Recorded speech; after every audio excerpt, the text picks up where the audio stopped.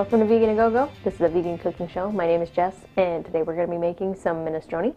And I've already got my pot heating up, so I'm going to add some olive oil and just start going with our ingredients. This starts out by basically sauteing some onions and celery and carrots. And I've got about 1 rib of celery, and I've just sliced it up a little bit thinly. I've also got some, just a small onion chopped up, diced up, and also I have some baby carrots. You can use maybe like 2 whole carrots. I've got enough baby carrots to make about 2/3 cup chopped up. So we're just going to add that right into our pan.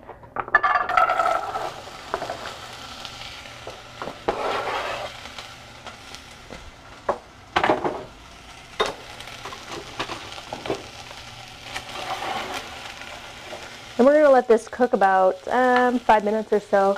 In about a minute or two, I'm going to add the garlic because I don't want it to get burnt. So we're going to just let this cook for a little while and then add our garlic. And this minestrone is going to have a tomato base with some vegetable stock. And if you don't have vegetable stock, you can go ahead and try to make this with water. I don't know if it'll, I haven't tried it with water, but I'm sure it won't change the flavor too much. So you can go ahead and give that a shot if you're in a pinch. And I'm going to use some basil to season this.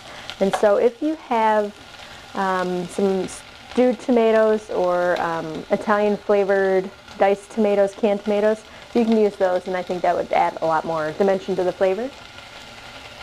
And in this recipe I'm adding some kidney beans, and that's going to help increase the fiber and also some of the protein. And I really like beans. Kidney beans are good. And you can use red kidney beans or you can use white kidney beans. Okay, so we're going to let this saute for a little while. Just stir it occasionally and just till it softens up a little. And then I'm going to add my garlic.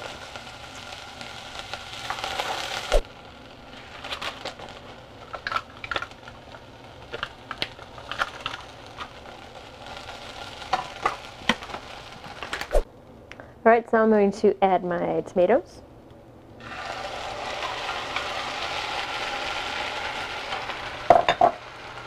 And I've got about 3 cups of the vegetable broth. Just pour that right in. And I'm going to go ahead and add my kidney beans.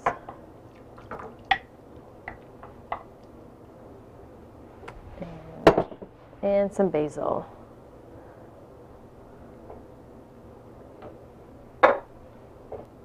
Just give that a good stir. And we are going to let this come to a boil. And after it's reached that boil, we're going to turn it down and let it simmer for about 20 to 25 minutes. And at that point, we're going to add probably some spinach, some pepper, maybe some salt, and some macaroni. And so in the meantime, while this is boiling and simmering, what I'm going to do is I'm going to start my noodles. And I'm just using some spiral noodles. You can use shells, elbow macaroni, whatever you want to use. I just happen to have this on hand, so that's what I'm going to use. So I'm just going to let that cook while we are doing our simmering. Okay? So we'll see you in about 20 minutes. Okay, so we let it simmer for about 20 minutes, and I'm going to add about a cup of some frozen spinach, and you can use fresh spinach, just tear it up, and that'll be fine. I'm just going to add that in. Give it a stir, let it come back up to temperature. And we're also going to add our macaroni or pasta. And if you are going to eat this, let's say over a couple of days, and you're going to have it for leftovers, you may want to just cook your pasta and then serve the soup over the pasta, because if the pasta sits in the soup, it might get a little mushy. So we're actually going to eat this pretty soon, so I'm just going to throw my pasta in.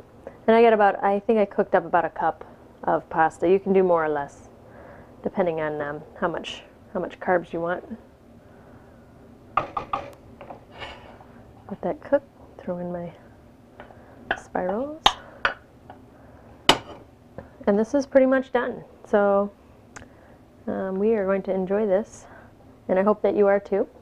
So thanks for joining us, and if you'd like to check out the recipe, you can go to veganagogo.com. If you want to email us, you can do that at fans@veganagogo.com. So we will see you next time. Have a nice night.